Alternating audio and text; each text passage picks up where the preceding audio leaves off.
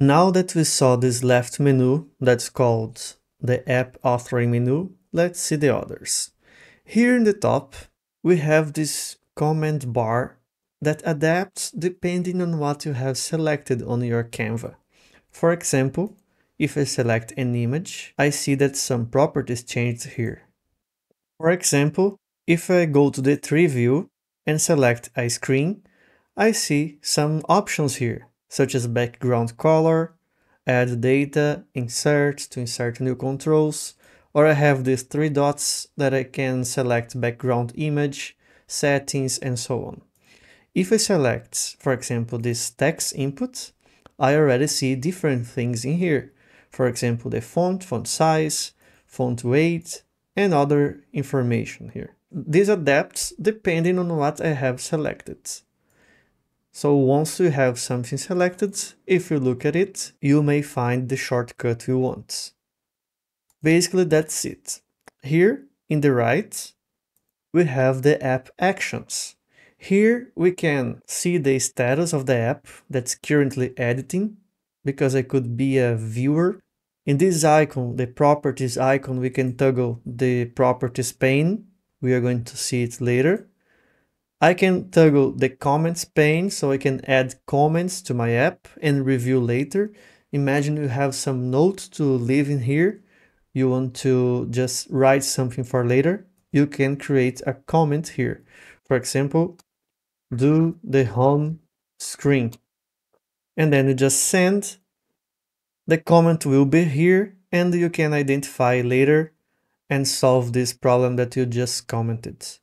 Now it's saving, it's taking a while, but soon it will be here. Yes, here it is. You can still write and mention people to these comments.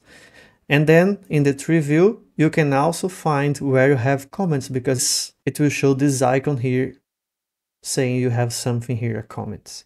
Okay, we have this app checker where you can find some useful tips for formulas or errors that happen when you're trying your app. For example, here I'm seeing some accessibility warnings saying that I don't have accessible labels for the controls here. Then I just clicked and it went to the place where it's giving my warning. It's useful, especially when we have errors. We see the errors in the formulas, we click and it goes directly to the error. Very good. We have the sharing pane that we can use to share with other people. We have the preview button, so we can click and use the app as if we were using it.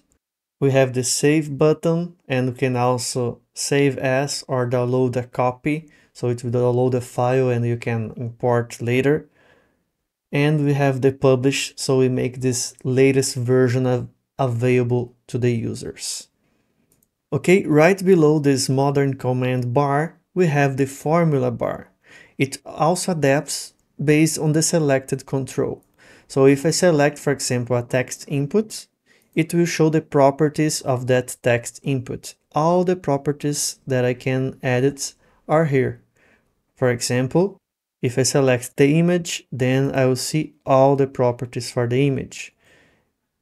If I go to the tree view and select the screen, I will see all the properties for the screen, and so on. Also, with any control selected, we have a panel here in the side that now it doesn't show anymore. It used to show all the time in the past, and we have this toggle here in the top. It's the properties button, so we click on it and it shows the properties. We already saw in the introduction lesson that all the controls have properties that we can customize here. So here it shows all the properties for that control. These are the same properties that we can see here in the drop down. For example, we have this default text for this text input and it's written here text input. I could delete it and then it applies for that control. If I click in the name of the property here, it will select it in the drop down here in the top and I can type here in the formula bar. And that's very useful because sometimes you need something with more space. The last thing is here in the bottom, we have another pane that we can select the screens, so we can alternate between screens, and we can zoom in and out our Canva. In the very end, we have this button that fits to the window. Sometimes we need to zoom a lot to do something and we want to fit, so we have this shortcut here. This is all for the interface. Here we are seeing all the panes expanded, and now it's time to put our hands in the app and start learning. See you in the next lessons.